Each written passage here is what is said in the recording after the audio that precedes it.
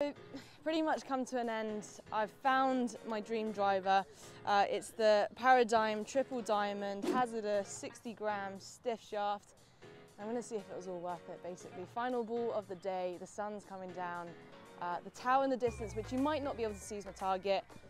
Just box standard drive, got a GC quad. Let's see what I can do.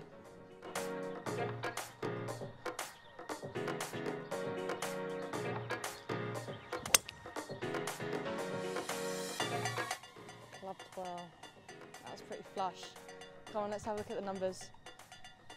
I'd say that was pretty decent.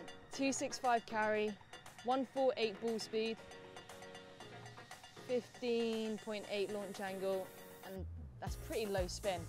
Overall, you know, this is my new baby, Paradym Triple Diamond.